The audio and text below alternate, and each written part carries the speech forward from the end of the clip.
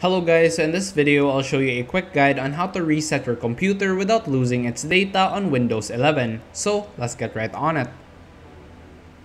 So first things first, in your desktop you would want to go to your Windows icon right over here. And then you would want to go to settings. Once you're in your settings, you would want to go to the system section, and once you're in the system section, you would want to go to recovery. In the recovery section, go to recovery options and then go to reset this PC and click on reset PC button. And there you would want to choose the option which says keep my files so that you won't lose your files in the process. And then you could either choose to do a cloud download or a local reinstall. So I'm just gonna choose local reinstall. And then we're just gonna click on next.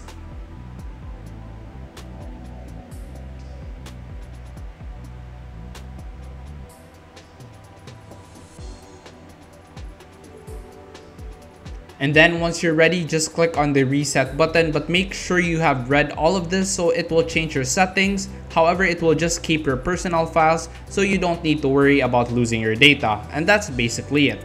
And that's how to reset Windows 11 without losing your data. Thanks for watching, and I hope you enjoyed this video and found the information useful to you. If so, please give me a thumbs up and subscribe to the channel. It will help me a lot. Thanks again.